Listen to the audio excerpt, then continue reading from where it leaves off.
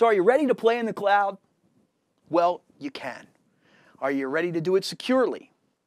Well, I'm here to help you out with that.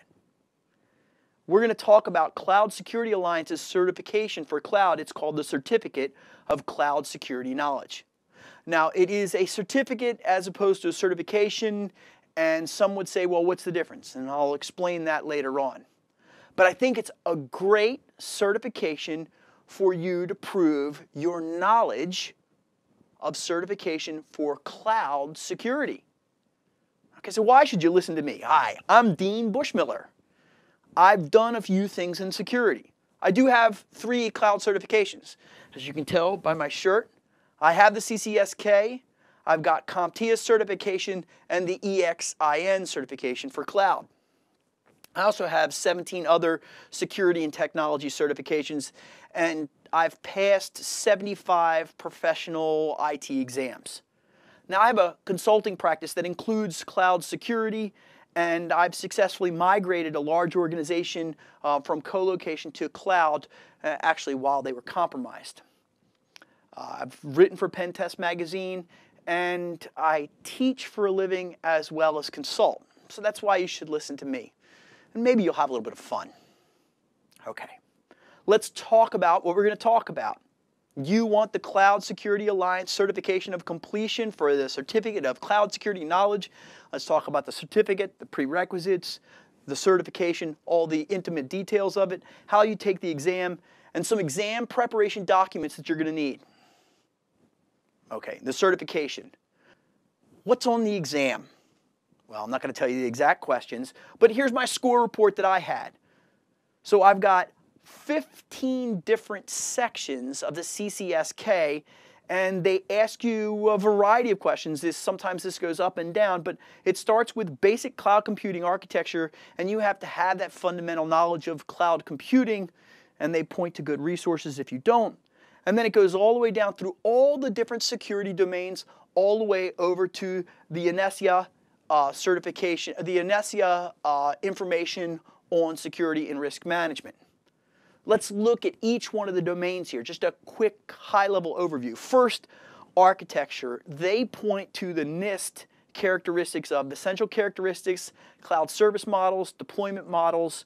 They explain what multi-tenancy is and why that's so important to you. The Cloud Security Alliance reference model along with the Jericho and the Cloud Security reference model. They give you those models as a basis. They explain what cloud service brokers are and how impactful service level agreements are. And that's all in Domain 1 for the architecture.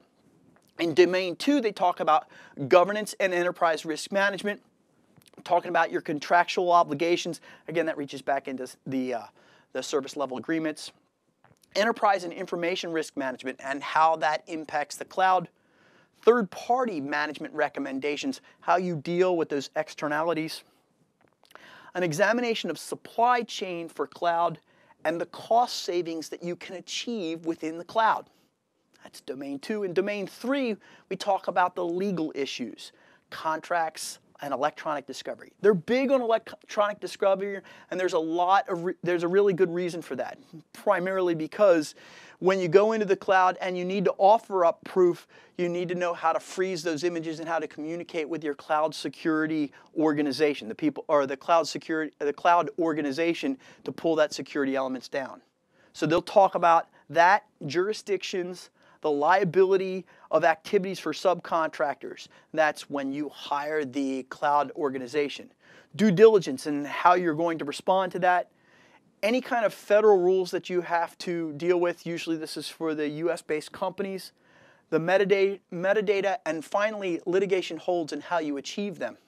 In Domain 4, we talk about compliance and audit management, really defining compliance because a lot of us on the technology side don't have a good handle on that unless, of course, you've got the CISA from ISACA, then you probably have that, or maybe COBIT. The right to audit, what you're allowed to do, what you're not, how compliance impacts our cloud contracts and how it should impact them. The audit scope and the compliance scope and how they're just a little bit different from each other. How to do analysis requirements on compliance, and then what you should look for in an auditor that you're willing to hire for yourself to examine your cloud provider. In Domain 5, we talk about information management and data security. We talk about the life cycle of the data security life cycle and how that applies to your organization, the different types of storage and the controls that are placed on those storage, how you protect that. In Domain 5, we also talk about information management, data security for data loss prevention. A lot of you may know it as DLP. And also, we have database activity monitor and file activity monitor. Those are known as DAM and FAM. How we do backup, how we do dispersion and fragmentation for data. It's a really elegant thing to realize that you don't have to do encryption on the data. You can do a correct implementation of fragmentation and still get the same level of security as you can with encryption when dealing with the cloud in large, like Google file systems. In Domain 6, we talk about interoperability and portability, the definitions of what those are, and then we start talking about security assertion markup language and WS security. How do we authenticate on the web, and how is that portable from one cloud provider to another? What happens when you deal with size of data sets? And a big consideration from a business standpoint is the lock-in considerations and how you prevent lock-in by the vendor. You want to, in interoperability and portability, be able to move from one cloud vendor to another to take advantage of either new features or better cost savings. And finally, mitigating hardware compatibility issues. You go, but wait a minute, it's in the cloud. We don't have those problems. You still have virtual hardware out there. In Domain 7, we talk about traditional security, business continuity, and disaster recovery as it applies to the cloud.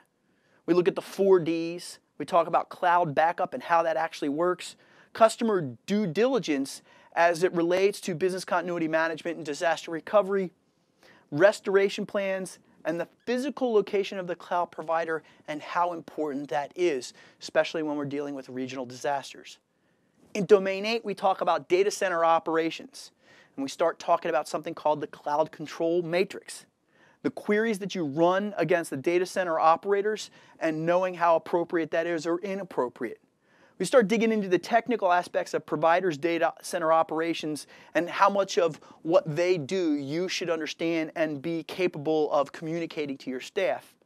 And finally, logging and reporting generation for multi-site clouds becomes a consideration for you. Domain 9 is incident response. How does your provider communicate to you when there is a problem? When do they communicate? What are the rules? What are the security, the service level agreements on this? How to reduce the occurrence of application level incidents, in other words, putting in security controls for incident response, and offline analysis of potential incidents. In Domain 10, we talk about application security. To me, this is amazing that people don't pay attention to this for cloud security. And in here we start off with identity entitlement and access management. We talk about the SDLC and its impact and implications on our cloud environments and the different SPI models. By the way, that is software as a service, platform as a service, and infrastructure as a service, all shrunk down to one little set of initials. Then we talk about the considerations when performing remote vulnerability testing and if we're even allowed to, and the categories of security monitor for applications and the entitlement matrix.